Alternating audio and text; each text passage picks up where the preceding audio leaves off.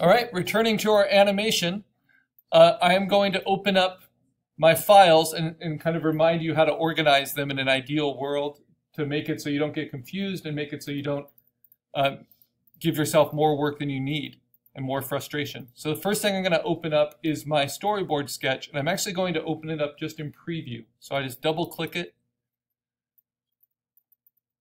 I have my assignment 5 folder. I have my master folder already on the desktop. So here is my storyboard sketch.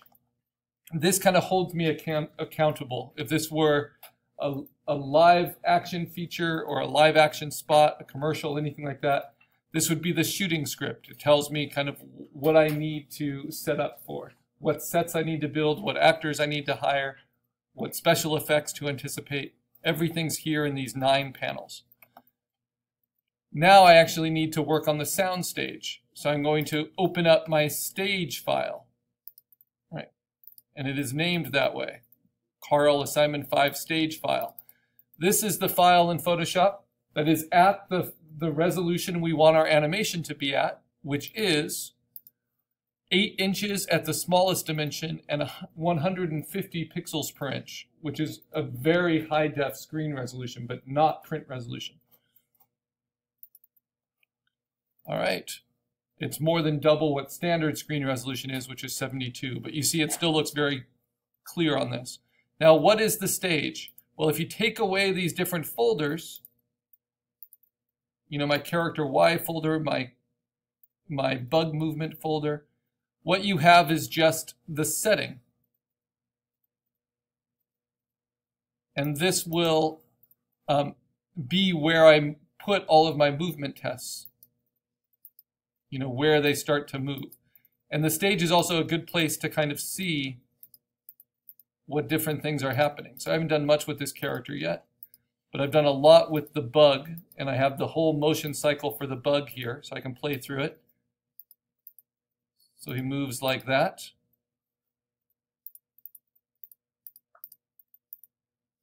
And then I have another bug cycle up here, where he moves like this. Now, instead of trying to develop all of those bug movements and all of those assets on this file, I highly recommend, just for your sanity, that you keep a separate file that is for all of your assets, for developing them. And so think of it as the treasure box of animation characters and props and special effects. So this is called the assets file, Karl Assignment 5 assets file.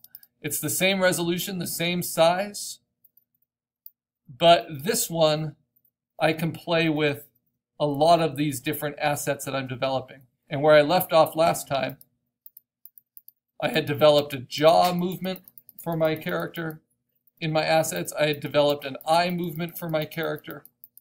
And now I need to work on the tongue. And the tongue's going to hit the bug. So, how do I go about doing this? Well, I can always refer to my storyboard sketch to see where I am. I am right here, where the character's action is to flick a tongue at the bug, and then the bug gets eaten. So, what assets do I need? What kind of actions do I need my actors or my characters to do to accomplish that? And so then I need to build that. It's like rehearsing with the actors and saying, okay, I want you, it's called blocking. I want you to stand here and I want you to flick your tongue out. And I don't want it to take too long, but I want it to cover a long range. So now I need to build those assets. So what I did was I simply took the tongue, and it's on its own layer here, and then I duplicated it and I stretched it really far. But the problem is that just doesn't look so believable. So now you sometimes have to work with those assets using your compositing knowledge. So I'm going to make another duplicate of the tongue. I'm going to move it over the top of it. And my goal is, without too much effort, you know, making this look more believable. And actually, I think the way to do it would be to warp it from one end. instead. So I'm going to do it in slow steps. So maybe the tongue reaches out this far first. And notice where its base is going to stay put. Right? So I go from this to this first.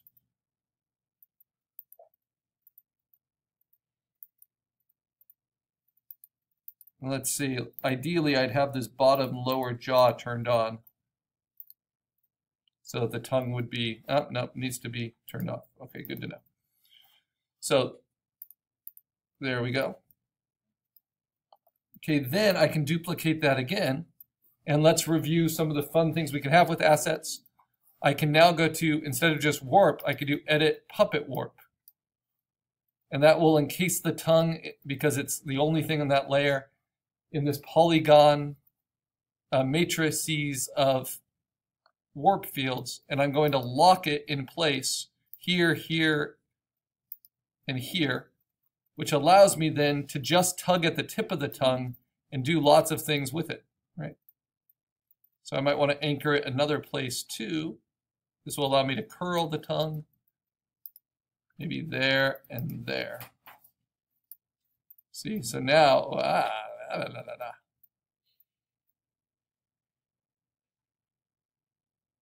now it's a little bit more active. Right?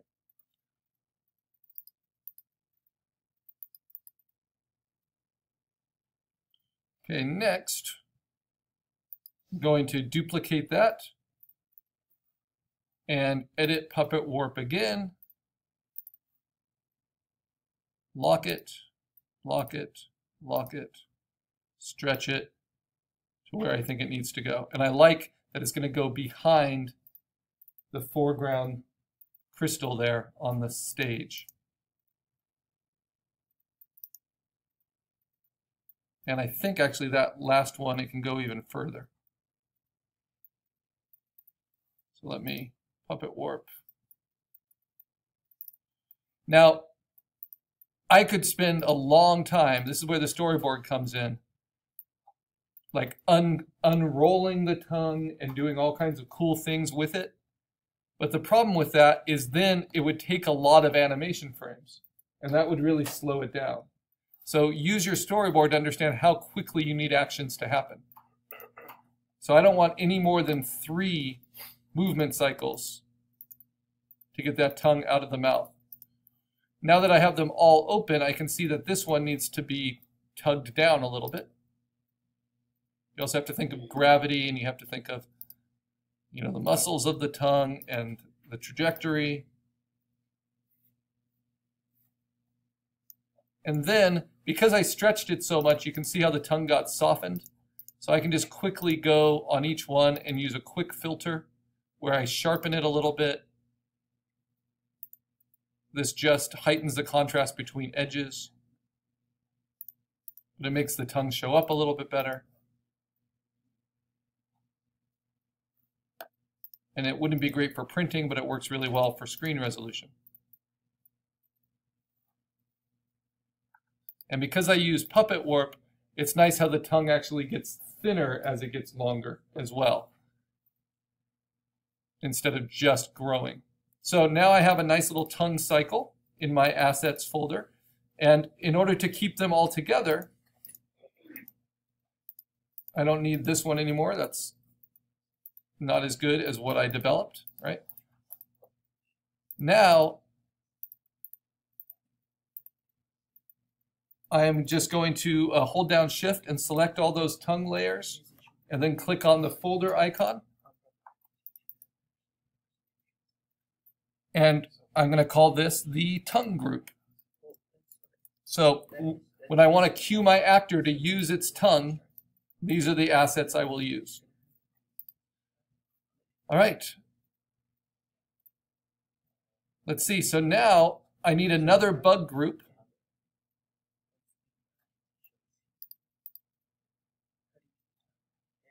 And so I want to bring my bug groups back on. Whoops, into my assets. Don't want to be on the crop tool. No. Okay. So sometimes you need to you just want to have all of your toys in your assets. And so if you develop them on the stage, you want to copy that whole folder, just Command-C, and put it back on your assets file. And it's okay if it's not in the right place, because whenever you copy, it's just going to put it kind of central.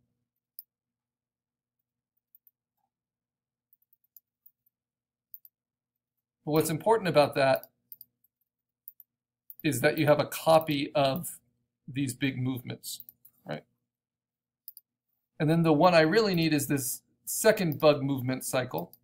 So I'm going to select it all and copy it. Not select it all, sorry. Just select the whole folder, hit Command-C, go to my assets and paste that in. Bug movement 2. And the reason I need that is because I need to see where the bug movement stops for where the tongue contact will happen, right? So if I go to my final frame, that's the last frame where I had the bug. It's right above the little peak of the crystal. And so I see that this has overshot it, which is actually kind of what I wanted.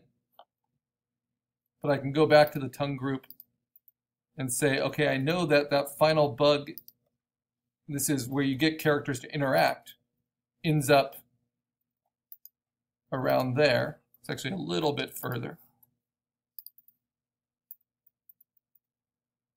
So it gets about there on my stage. Yeah.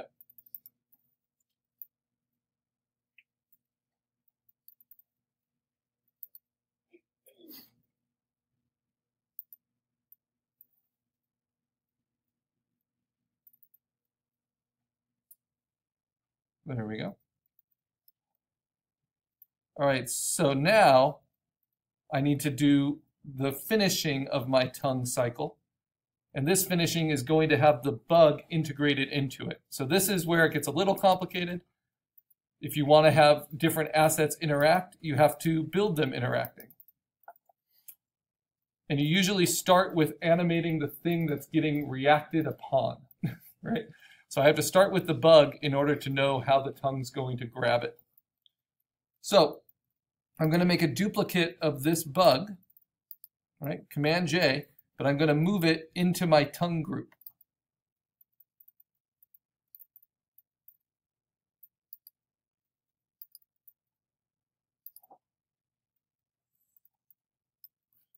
All right, and then I'm going to make a duplicate of my last tongue.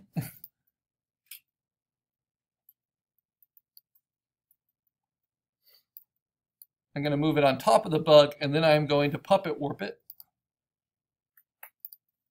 Lock it in place. I like showing it this way because this is actually very much like how 3D animating works with 3D models. So this tongue is going to snap back. And as it snaps back, it's going to catch the bug.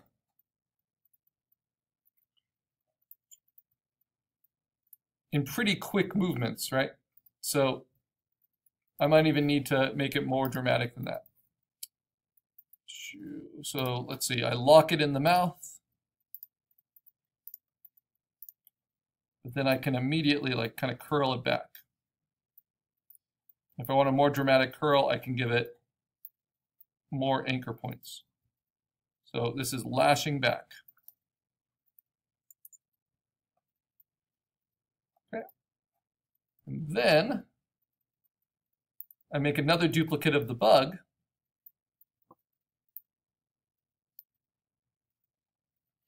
And this time, I'm going to mark it purple just so I see that this is the bug I'm animating. This time the bug is going to be animated. And I can puppet warp it if I need to or so, but I'm going to move it to about here, closer to the mouth. Maybe a little bit smaller. I don't need to get all my spatial dynamics exactly right. And then I can puppet warp it if I wanted to, just showing you how you have full control of every pixel and you really can do quite a bit